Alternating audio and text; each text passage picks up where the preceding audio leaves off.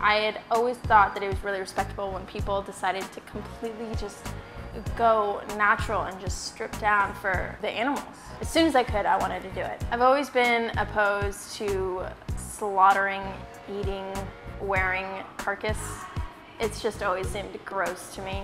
There's footage of people skinning animals alive, of people shoving puppies and rabbits into cages this big and just tossing them off of trucks. Watch these videos and know what's going on, know what you're doing. If I were wearing fur, I would be wearing carcass. It's simple as that. So bring in awareness.